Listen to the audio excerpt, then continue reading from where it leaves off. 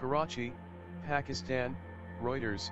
Muslims in Pakistan crowded mosques and prayer grounds across the country to offer prayers and sacrifice goats and cows for Eid al Adha holiday on Saturday, marking the second major religious festival of Islam. Security was tight, with authorities on guard from any possible attack by religious extremists who have carried out bombings across the country in recent years. Today, we are here to offer Eid prayers, said worshipper Saleem Ahmed at a ceremony in Karachi, Pakistan's largest city. The security arrangements were very good. May Allah approve our prayers. Eid al Adha commemorates the Koranic tale of the Prophet Abraham's willingness to sacrifice his son as an act of obedience to Allah, before Allah replaced the son with a ram to be sacrificed instead. A similar story involving Abraham is recounted in the holy books of Judaism and Christianity.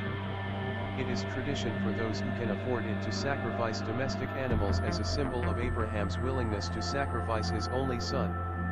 The result is a booming pre-holiday trade in goats, cows, and sheep. In Pakistan alone, nearly 10 million animals, worth more than $3 billion, are slaughtered during the 2 days of Eid al Adha, according to the Pakistan Tanners Association.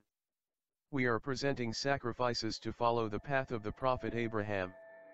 We should not forget our poor and needy Muslim brethren on this occasion, Karachi resident Mohammed Muzammil said at the prayer ground where cows and goats were being slaughtered. Eid al Adha marks the end of an annual Hajj, or pilgrimage to Mecca, which is one of the 5 pillars of Islam, and should be undertaken by every Muslim who can afford to do so. With a population of about 208 million people, Pakistan is the 6th most populous country in the world, and has the 2nd largest Muslim population after Indonesia.